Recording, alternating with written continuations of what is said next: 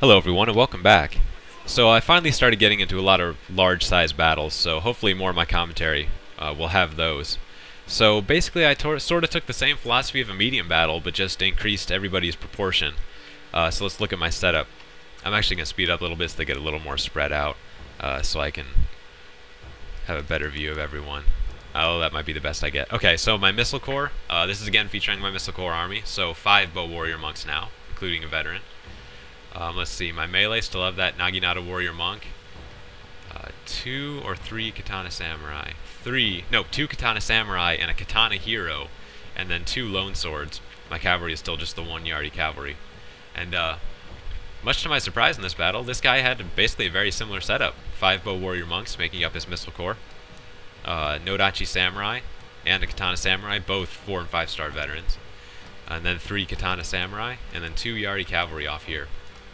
A few more units will make a very important showing later on. So, you know, I don't get to often say this, but it ended up being my Yari Samurai that won this battle. Oh, did I not mention them? I guess I should. 2 4-star Yari Samurai who ended up winning this battle for me. So here we go. I started off, you think, well, you know, you have this archery dojo and you have a Missile Corps, why don't you capture the archery dojo? 2 reasons. One, it's pretty sure that the other guy is going to start on the side with 2 buildings. And so there'll be a fight for it, and probably nobody's going to capture it. But 2, choke points are really good for Missile Corps. Because if you can hold down their infantry and their cavalry in this nice little choke point, then your bows will be free to just hammer the enemy general or their units. So I wanted to attack from across that choke point, because that'd be really, really good for me. So I figured, well, he's going to start on the side with 2 buildings, so I'll just take the side with 1. And also, luckily for me, it has the workshop, which is the best capturable building in general. If you had a Missile Corps, I'd say the Archery Dojo is the most important, but Workshop is always a great choice. So here we go. I guess I should mention it. He will have 2 Great Guards coming out in ambush right at the end of the battle.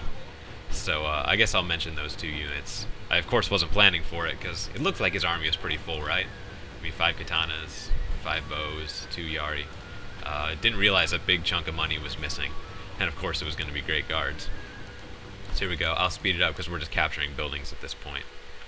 He's going to get 2 of them, which his sword dojo is gonna nullify my defense bonus in melee, but I will still have the ranged defense buff. So here are my katana heroes. I actually made them a different color. I wonder how it turned out. Well, it turned out okay, I guess. Pink Mon's a little fruity, but whatever. So here we go. I'm gonna start skirmishing. Like I said, most people, that was wacky, most people don't individually order their ranged units, and I don't think he did either. You have a Missile Corps, you should be paying a lot of attention to where your missiles are firing. So what I'm going to do is I'm going to have each Bow Warrior Monk attack an individual Bow Warrior Monk, 1 for 1. He's going to send all his Bow Warrior Monks to attack 1 of mine. So by the time the infantry lines clash, I will have 1 Bow Warrior Monk that's basically annihilated, but the other 4 are going to be in good condition. And meanwhile, all of his are going to be at about half strength. So I think I had the superior tactics there. I'd rather have 4 full-strength Bow Warrior Monks than 5 at half-strength. So I'm just going to start tearing into his bows here. He has the archery dojo, but I have the production building. I also have the +5 to reload skill officer, so it ends up all kind of evening out. We have a pretty evenly matched range battle. We both use our fire attacks right off the bat. Maybe not a good idea, maybe should have saved it, but, you know, whatever. It's just going to be a nice little skirmish. So I'm going to pull up my infantry right behind my bows, and I'm going to be ready to move. I've detached my spears, and I'm going to be using them to guard this flank against these 2 cavalry. See, look, keeping them in wedge formation. I wouldn't recommend doing that, you know. It's just, it lowers their maneuverability, and that's going to come back to bite him, because what I'm going to do is think, well, his infantry is, you know, not quite there yet. I could run up with my cavalry and just hammer his bows. You know, take out his core, why not? Have a nice little aggressive cavalry action. And so he's going to be slow to react. Can't maneuver as well with that wedge formation, so I'm going to run up right up this hill and just hit right in the middle of his bows. And see, he's turning really slowly because of that wedge formation. Don't keep him in wedge formation by default. If it was automatically the best in everything, it wouldn't even be toggleable, it would just be on by default. It's a situational thing, so don't do that. So I'm just going to hammer his bows, and they're all going to start wavering. That was a nice charge. I've really hurt his Bow Warrior Monks. Meanwhile, 4 of them on my side are at full strength, except 1, which is, I think think it has 6 men left at this point. Two men left at this point. So that one takes the sacrifice and takes the arrows for everybody else, and that'll give a nice screen for my infantry. So now they're going to advance under no missile fire because my cavalry has shut them down. That's why I attack so early with my infantry. Use that cavalry as a screen to absorb the arrows. So my guys are going to take basically no casualties from the missile units. The Yari are going to be moving up on the flank to block the Yari cavalry. Now we're going to have a nice little melee battle here. He's got the downhill charge effect, but I have a katana hero, which is going to be huge. And so he's going to be able to just tank this whole side. He's going to obliterate these no-dachis. And meanwhile, the warrior monks are just going to be laying into him because his bows are extremely hurt. They're not going to be able to do very much at all. Because look, this one's at 22, this one's at 6, this one's at 25, and some of them have shattered. Yeah, there goes one. Oh, is that a second one? Yep. So he only has 3 units, and they're all down to about a 3rd strength. So his bows are basically gone. That's when I decided to move up my bow warrior monks to start hitting his general. It didn't really work because I had them all selected, and it made him shoot at other units, I think. So eventually I individually ordered them to all shoot at his general. But his general was a freaking tank. You'll watch this guy fight. He'll be in the melee the whole battle, and he just won't freaking die. I don't get it. I guess he must have had like a legendary armor drop or something, because he just will not die. I mean, my general has full defensive upgrades from the skill tree, and he still dies quick enough. Look, he's already lost 2 men. But, so I don't know how some people's generals are just really, really strong. Maybe somebody can enlighten me. But I'm going to block his charge pretty well with my Yari Samurai. They use their advanced rapidly ability, and one of them has a speed upgrade. You know, think about your veterans with your spears and what kind of upgrades they should get. Defense is always good, and I've upgraded them both with full defense. But after that, I thought, well, what are they? Anti-cavalry units, right? So I started upgrading them with speed, so they can cut off charges easier. And it kind of catches people off guard when you see a spear sprinting across and cutting off your cavalry. So I'm going to bring around a Katana Samurai to flank, but they're going to get hit by a Yari. But not too hard. Yari cavalry are only really good at the charge. Standing a fight, they're not. So just because I blocked that charge, that's really going to hurt them. But that's when he brings out these 2 great guards. This is why I say the Yari Samurai saved this battle for me, because that's going to be my only hope against those great guards. So the bows are still shooting into his mass.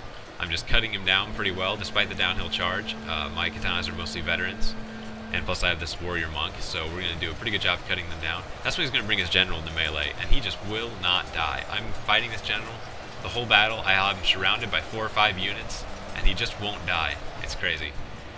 And he's going to bring his great guard too, and that's when I know my Yari Samurai are going to have to get to his great guard to win this battle. But he does a good job of blocking my Yari Samurai with his Yari cavalry. Use them as a sacrifice, and good work. Again, I'm trying to get my bow warrior monks to shoot into this cavalry. I don't need to be hitting these melee units, but it just... There we go, I think I finally started getting them to work. Let's see, my katana hero is in pretty good shape. He's still 18 men, so he's okay. And this Ashigaru is doing pretty good. We are both hammering a Yari cavalry and Katana Samurai, plus what's left of his bow warrior monks. So thankfully for me, he didn't flank at all with his cavalry. He just ran him right into the battle. If he maybe had flanked him and gotten off a good charge, that could have been very bad for me. But he just runs him right into the battle here. So I'm just praying that his Yari cavalry shatters very soon so my Yari Samurai can join the battle. He's going to run over and start focusing on my Katana hero. Good move, though, because that Katana hero is dangerous. I mean, he's been tanking this whole side with just a lone sword Ashigaru to support him, and he still has over half his men. See, look at this. His general's going to come into melee here, and that's when his Yari cavalry is going to shatter, and I'm going to bring my Yari Samurai over to attack his general. Look, he's only lost 1 man so far. It's crazy. Some people have really strong generals. That's the combat tree for you. That's kind of what I'm going down, but I didn't realize generals could be that strong. It's just insane how much damage he can take. Look, he's only lost 2 men. I'm going to bonsai with my general and charge him in too. Just because I want him to die, but I end up pulling him back pretty soon because of the Great Guard. The bows are moving up, but they're running out of ammunition. I've never ran out of ammunition before until this battle. I think all my monks ran out of ammo. So my Yari spears, Yari Samurai, are going to be flanking around, trying to hit the cavalry from the rear. My general will be pulled out soon. There's wavering all over, both my men and his. Let's check out my Katana hero. He's only down to 8 men now. He's going to see my advance and meet my bow warrior monks. Pretty good move to kind of neutralize them. My infantry is just wrecked right now. I just have this lone sword, this katana, both below half strength. This katana here only has 8 men. Everybody else is kind of shattered or been obliterated. So let's look at his Great Guard, but I'm doing pretty good. His Great Guards are both down to half strength. Just surround that cavalry. Even Great Guard will get cut down in melee if you can just surround him and just pound into him. Meanwhile, my Yari Samurai are trying to kill his avatar. He still has 16 men left in this unit. He's getting swarmed by spears. Though he probably has the bonus against spears, which is why I wasn't just massacring him with the Yari Samurai. But still, it's just crazy how much damage this guy takes. And it's just going to turn into a slugfest here. No tactics. There's just not much left to do. Bow Warrior Monks are moving up. I guess I had kind of forgotten about him. But his Great Guard is going to get a nice charge into him. I'm just going to try and swarm his units. Kill them as fast as possible. Because the Great Guard are down to 20 and 25 men. Katana Samurai is still left, along with 2 Bow Warrior Monks, and it's just a melee slugfest. I mean, what can I say about this? This is just kill everybody as fast as possible. But I have to be very careful to guard my general. Make sure he doesn't die, because if he dies, this is over. I have to kill his first. Look, he still has 11 men left in this unit. Look at him just getting swarmed. It still has 11 men. Did he shatter? No, he's still there. Still 10 men.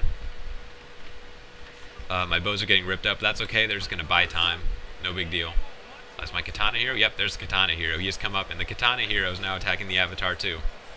We just need to kill that Avatar. It's so close. Look, Bow Warrior Monks are still fighting. One has 17 and one has 4, and they're still here. Shows you their morale.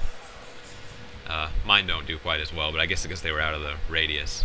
So his Great Guard's going to come join the battle now, but luckily I kind of have a Yari Samurai here between them and my general. That's when I pulled out my general, thinking that his Great Guard are going to probably kill my general if they stay in prolonged melee. Just don't want to risk it at this point. And there we go. Was that the shattering? Let me see. I'm trying to find one of his. Yep, his avatar is shattered, so this battle's pretty well in my favor. Now I have the Katana Hero, who has 5 men left. I have this Katana Samurai with 25, and then 2 4-star Yari Samurai against 2 cavalry units and a Katana unit of 4 men. So my general's going to come over and hit these bows, try and get him to rout, but I quickly pulled back thinking, well, why risk it at this point? So basically, veteran Yari Samurai versus Great Guard, my Samurai are going to win. The battle's in my control now, and that's when they're going to shatter. One of them has, one of them is wavering. These Katanas still fighting. Must have morale upgrades on them. They're 5 stars, so it's very possible. And it's just going to come down to this last slugfest. So my underappreciated Yari are going to be the ones who saved this battle. If I did not have them, this would have been lost, because his Great Guard would have come in at the crucial moment and just tore me up. So thanks a lot, Yari Samurai. You know, I don't give you enough love. And my clan has spear specialization, and I have that reduced casualties, so I really like to buff them up and have a couple of elite spear units that could really deal with the cavalry well. So that was a big missile versus missile battle. Hope it was interesting, and thanks for watching, everybody.